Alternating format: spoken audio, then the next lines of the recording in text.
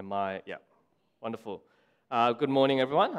I'm Stephen. If you're new here or if you're visiting, a really warm welcome to you. But of course, a warm welcome to everyone that's here. And I believe a lot of us are on holiday. So if you're joining us online, maybe from holiday, then welcome to you as well. One of the scariest things that can happen when you're in a relationship with someone is when your partner, like you just come home and your partner says to you, "Hey, sit down. We need to talk about us." You know, and you start racking your brain for all the things that you might have done wrong. Did I miss a birthday? Did I miss an anniversary? Did I not notice that she got a haircut or something like that? What do you mean? Like, what is there to talk about us for? I want to talk about us this morning, but not in a scary way. I want to talk about us because I want to talk about the way I think God wants to use each of us to serve Him and His church here at Kingsway. And I want to talk about this today, particularly for a number of reasons. Firstly, because we're celebrating the 36th anniversary. And if we're celebrating the church's birthday, what we're really celebrating is that we're celebrating 36 years of the unique way God has brought together different people to be in one place, in one community. We're here because of the way God has brought people to be committed to His church. But secondly, I want to talk about this today because we're in a stage of life here at Kingsway where most of us know Kingsway has undergone pretty significant change in the last year and a half, bringing in a new minister, aka myself. And when things change, change shakes things up and change exposes areas of need that we might have taken for granted. And times of change, when that happens, it can bring about a different energy. We're like, you know what? I should do something about it. There's these gaps that I can see. It motivates us. And for me, I've seen that happen, coming to Kingsway. People have been involved in the ministry of the church. But I think a year and a half on, I think we have to also recognize that sometimes the adrenaline that comes from having change is going to wear off. So I want to talk about the way God calls each of us to be a part of His community. And I truly believe the vision that we all must have for our church is to want to see people, is to want to see ourselves, is to want to see people who have different personalities, different gifts, and even different capacities. We want to see everyone empowered to live a life that's governed by what Jesus has done for us and therefore what Jesus has called us to be. And so what I really want to do when I say I want to talk about us, what I really want to do is to encourage all of you from God's Word. To encourage all of you to know that through Jesus, God has specifically made you a part of His church here at Kingsway. And because He's done that, it's your right to receive and to be blessed by and to be loved by others in Christ. But at the same time, He's also called you to a responsibility to learn, to give, and to bless and love others in Jesus as well. So here's how I'm going to tackle this. We're going to look at the 2 chapters through 3 headings. We're going to talk about spiritual gifts, talk about being members of the body, and then we'll talk about our pursuit of love. Let's pray. Father, we give you great thanks that, 36 years is a long time for the church, but you're eternal. And we are so glad that 36 years, 1 year, 1 day, for you, 1 day is like 1,000 years, and 1,000 years is like a day. We want to celebrate this, but we want to celebrate it by basing ourselves on the unchanging truth of your word. So please speak to us this morning. I pray in Jesus' name. Amen. I want to talk about spiritual gifts a little bit, but I'm not going to be talking about, tongues and stuff like, what sort of miracles that you're going to do or what sort of prophecies you have. That's not my focus today, so I'm sorry, but I want to talk about something much more simple, something much more basic regarding the nature of spiritual gifts, as Paul says here. He says, look, there's lots of different types of gifts, but they all come from the same Spirit. And to everyone, the Spirit has been given for the common good. Someone gets a message of wisdom, someone gets a message of knowledge, another faith, another gifts of healing and gifts of prophecy, distinguishing spirit, speaking of tongues. And he says all of these are given by the Spirit for the common good. Meaning every Christian has been uniquely gifted and uniquely prepared by God to allow them to serve God's common good. And the common good that Paul is speaking about is more than just, charity in the world. Every Christian is uniquely gifted by God for the common good of the church, i.e., the work of building up his church to help the church live out its mission of being a Christ-centered and God-glorifying community. God has uniquely gifted each and every person by His Spirit to do that. And the best way to understand what that looks like is by looking at the example of Jesus. When we look at Jesus' overarching mission in coming to the world was to bring God's people into the fullness of their identity of being a Christ-centered, God-glorifying community. God says, you will be my people and I will be your God. And Jesus achieves that through the gospel. See, the gospel is the good news that Jesus, the Son of God, was born, He lived, He died, He was raised from the dead, He's ascended into heaven, and He's going to come back. And anyone who believes in Jesus, anyone who repents of their sin by grace through faith is regenerated. That they're given a whole new humanity, a whole new identity in Jesus. We're supposed to live out this newness of life. Jesus comes as the pioneer, Hebrews says. He's the pioneer of a new humanity. And if Jesus is the pioneer of a new humanity, then Jesus' call for all of us is for us to live out that new humanity, to live out the gospel every single day. And if we sort of try to tie that in with, okay, well, Paul's talking about spiritual gifts. What does it mean that God has gifted us, each of us, uniquely to be able to live out that mission?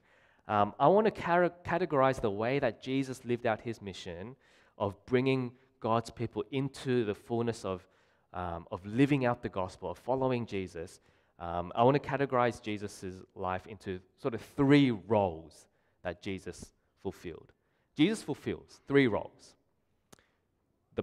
Jesus comes as a prophet, Jesus comes as a priest, and Jesus comes as a king. In other words, Jesus comes to speak to us in God's word as a prophet. He also comes to rule over us as a king does, but he also gives his life in service to us as a priest does. And so when we are united to Jesus and we become his followers, we take on these roles in our personal lives, in our families, in the world, and particularly in the church. We become prophets, priests, and kings. We become people who speak the word to each other. We become people who exercise godly authority in the roles that God has given to us, and we become people who serve one another. And every single Christian is called to be that. Every single Christian is called to be a prophet and a priest and a king in some way. Every single one of us is called to disciple each other, to speak the truth in love to each other, to care for each other. It's a necessary response from all of us to Jesus and his gospel.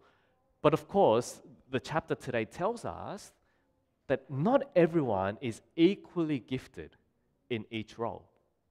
Some shine brighter in the way that they show mercy and care. Some shine brighter in the way that they teach. And others excel in administration and management. We have different personalities, different gifts, and even different capacities. The Bible recognizes all of that, but within all of that, it still calls us to this really great mission of following Jesus ourselves and helping others follow Jesus. That's the common good. And so for us, here at Kingsway, that means that we should want to be a church that recognizes the unique ways God has gifted each of us. And to do that, we need to work hard at building an environment and a culture and a community where people could, on one hand, discover their gifts, but also have a space to use their gifts appropriately. That begins from, of course, myself and the elders and the way we speak and model things, but it also begins from the smallest way each of us interacts with each other. How do we speak to each other? Do we have a willingness to have spiritual conversations with each other? Are we open with praying for each other? We're saying, look, what's God done that we can be thankful for? What is God doing in our lives? Do we find opportunities to help encourage someone else, to praise God for what He's doing? And I'll be honest, when I think about, spiritual gifts and we need to have people serving and things like that, it's very tempting for me to sort of simply ask people to join a ministry team. Hey, you should join the welcoming team, and you should do this, and you should do that. Or, join or put your name down on a roster. And it's tempting for me to say that because that makes me personally feel like I'm doing something to get people on board, and I'm seeing names on rosters and things like that. So on that note, look, if you've been at Kingsway for a while, consider joining one of the ministries. Look, there's a lot that you can do. I won't go through it all there, but here's a little snapshot of areas that you might serve. There's things that aren't on there as well, like community pantry. But as much as, talk to someone if you want to join a team, but serving others and being a part of the body of Christ, of course, isn't defined by joining a team. I want you to, but that's not what this sermon is about. Serving others isn't about joining a team, but it is about living out the gospel. Serving others isn't about joining a ministry team, but it is about a heart change. It is about repentance, because the way we live out our Christian life in relation to others, the way we use our spiritual gifts to build up God's church for the common good, all of that is essentially about a response in our hearts and in our lives to the fact that God is in an ongoing relationship with you, and He calls you to follow Him, which therefore means that God is calling you to also help others to follow Him. So what I'm really asking you to consider is I want you to consider and I want you to recognize how massive the gospel is. I'm asking you to consider how important each of you are to the work of the gospel here at Kingsway. Now, all of us are important members of one body. Now, we like to think about ministry, the word ministry is directly linked to the word minister, and so we think, oh yeah, the ministers. Yeah, that's what we pay you to do. We pay you to do ministry. We put the ministers on the front line. They go out and they do ministry, and the church, we're just here to support the minister. But I actually think it's the other way around. The minister, the church isn't there to support the minister to do ministry. The minister is here to support the church so that the church can do ministry. It's actually the church that should be at the front line, isn't it? The ministry of pastors is to equip the church to do ministry. In fact, if we just simplify it, at the end of the day, ministers are just people from the church who God has given particular gifts to build up God's church in a particular way. And so the ministry of the minister is to serve the ministry of the members. And by members, that's all of us here. No, I thought, you know what, look, it's the church's anniversary, and I'm going to talk about members, and I'm going to use the word members. So I thought, you know, why not? Why not just take this opportunity to define what a member is? This is something that I've been thinking about, and something that the elders have been thinking about, but I want to give you a bit of a technical definition of what a member is in the light of, we're in the Presbyterian Church, and if you may or may not know, the Presbyterian Church has like a whole book called The Code that lays out everything that the church is and isn't and should do and shouldn't do. And this is how it defines members, and it tells us about two different types of members. It's semi-important. I think it's a good opportunity to talk about it because there's no other time to talk about this. The first is a communicant member.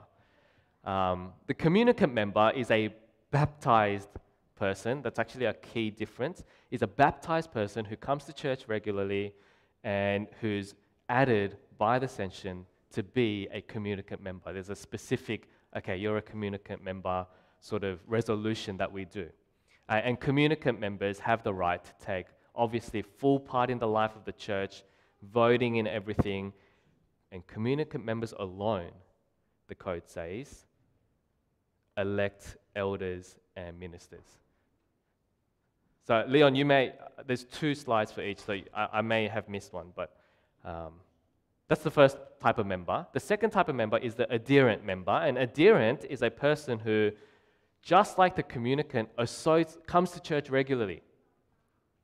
But it doesn't have to be a person who's baptized. Adherents have the right to do everything pretty much a communicant does, except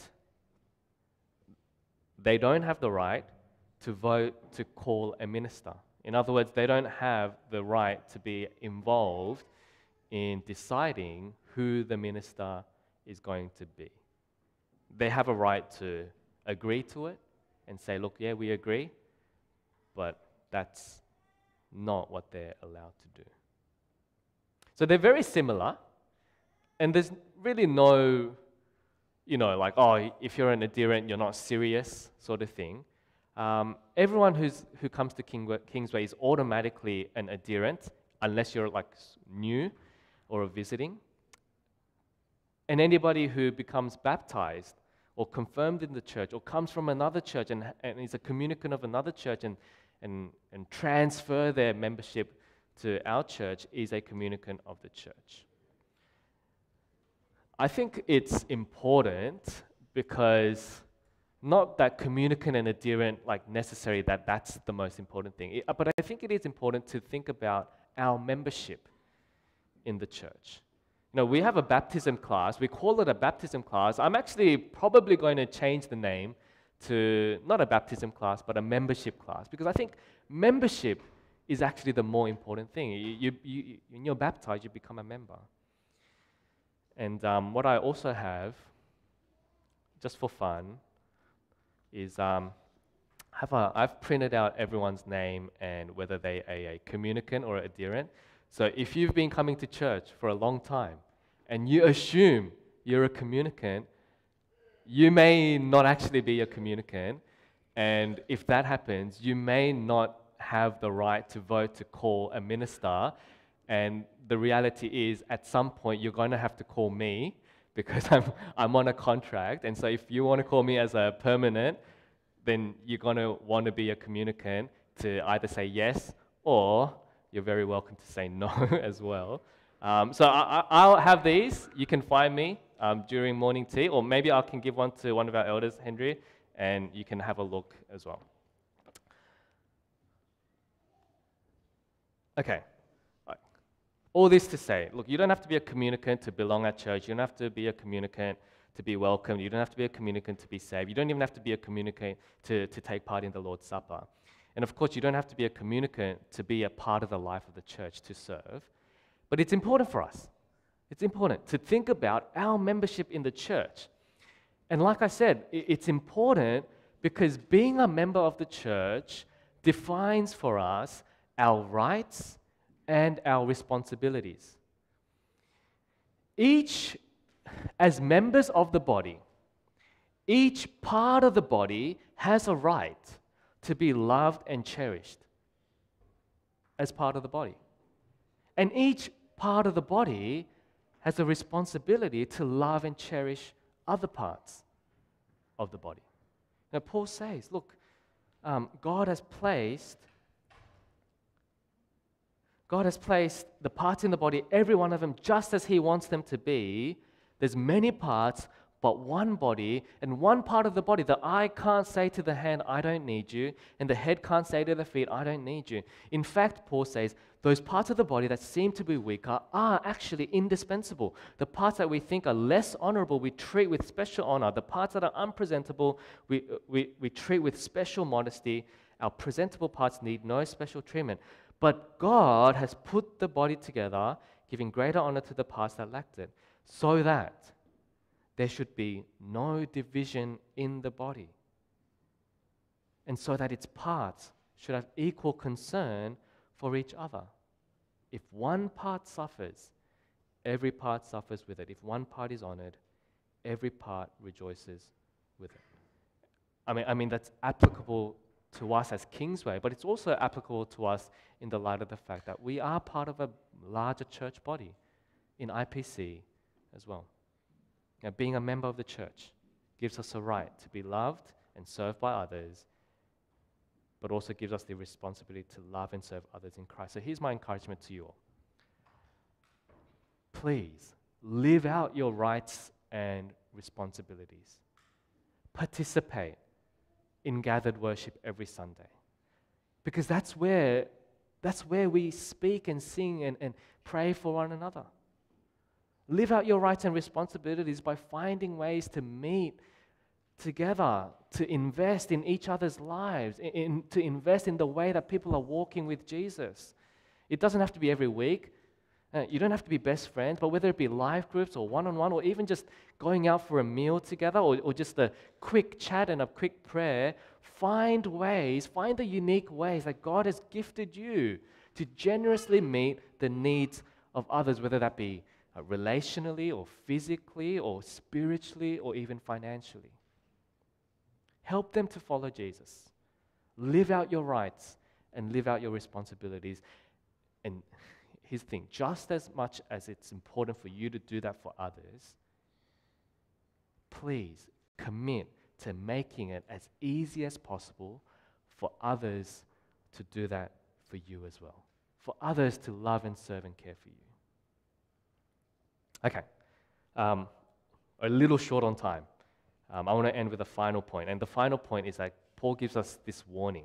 Paul gives us a warning that when we think about like serving and doing things and living out our rights and responsibilities, there's actually a trap. And the trap is that we think that our place at church is actually defined by our gifts and how we use them. But Paul's ending argument is that our gifts, the way we serve, the way we volunteer, doesn't define us.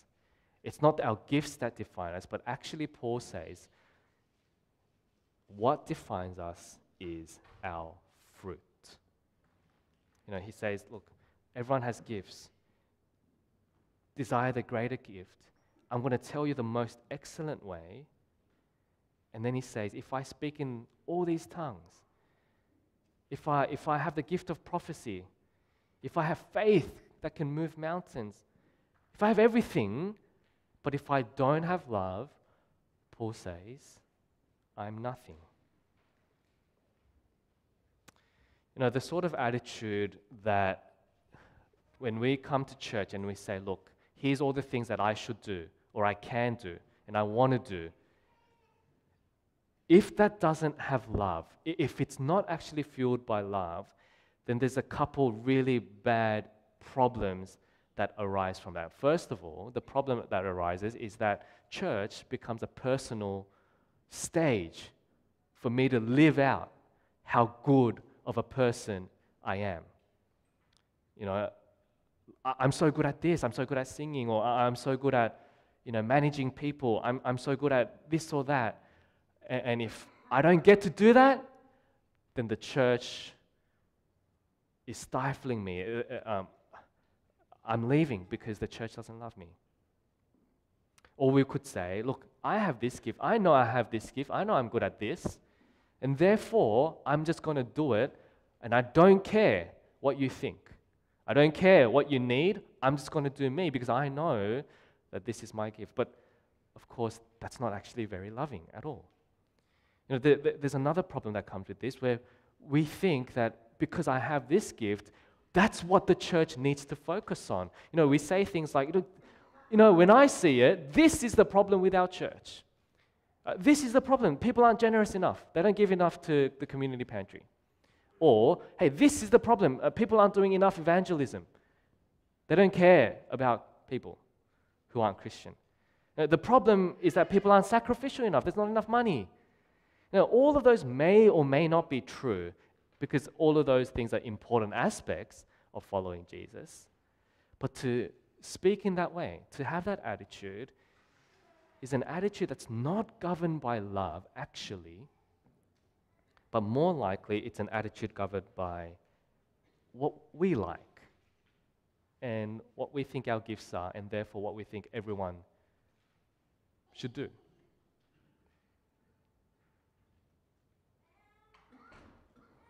And if we do that, we end up confusing spiritual gifts with spiritual fruit.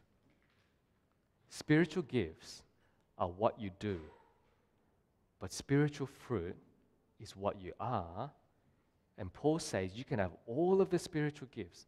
You can do everything. But that might not actually change what you are. Jesus himself says in Matthew chapter 7, not everyone who says to me, Lord, I did this for you. I went and prophesied. I drove out demons. I performed miracles. And what does Jesus say? Jesus says, I want to tell you, I never knew you. Spiritual gifts are not the end. They're just the means to an end. The end is spiritual fruit. And the end is spiritual fruit because the end is Jesus. The end is Jesus who bears fruit in ourselves and in others. The end is Jesus because Jesus' mission is for people to take on and live out their new humanity in Him. So for us to love, for us to serve, for us to really be members of God's church, for us to be involved in the ministry of God here at Kingsway, then we need to be in tune with Jesus. And it's only by being served by Jesus, by knowing that Jesus rescued us from sin and death, that He left behind His natural gifting. He left behind His natural position of authority. He left behind all the things that He could boast about to come and meet us in our need. If we can really be captivated by Jesus, so that our greatest desire is to be more like Jesus and to help others be more like Jesus because we see in Jesus someone whose love is greater than any praise that we could receive. It's greater than any self-affirmation I can give to myself for doing a good job. If we can see that Jesus met our greatest need in exactly the way we needed it because He loved us, then I believe we can fully enjoy our rights and fully live out our responsibilities as a church. We can go down the most excellent way of love and be freed to serve. Let's pray. Sorry, I'm a little bit over time. Father, we thank You for Your word, for speaking the truth to us about who we are and who we are in Jesus and what Jesus has done for us and how that empowers us to live out our identity in the gospel. We ask that you would do that in each and every one of us. And as you do that in us individually, we know that you're going to do that to us as a church, that we can spend another 36 years honoring you and proclaiming you to Sydney and beyond. We pray in Jesus' name. Amen.